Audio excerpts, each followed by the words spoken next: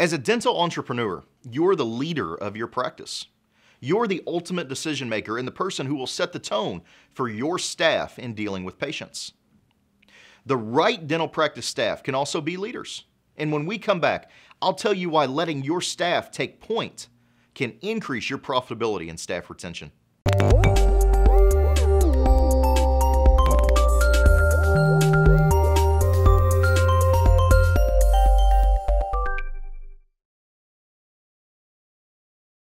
Welcome to the Patient Attraction Podcast. I'm Colin, receiver.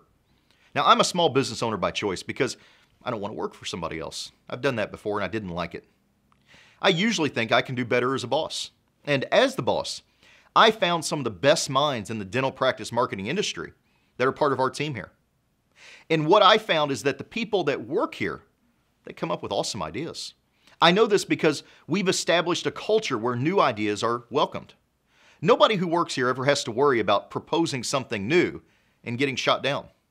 And that's one of the big contributors that led to both our growth of 1,600% in the last 3 years, as well as being voted Louisville's best place to work.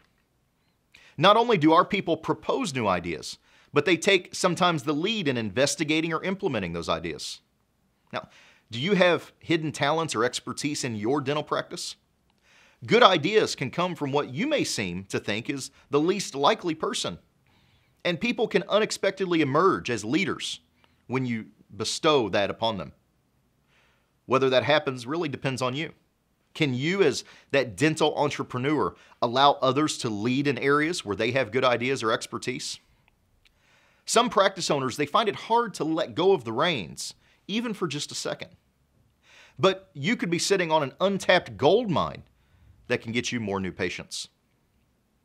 If you're not getting the new patients that you want, get a free copy of my book. Attract more patients in the next 6 months than in the past 6 years.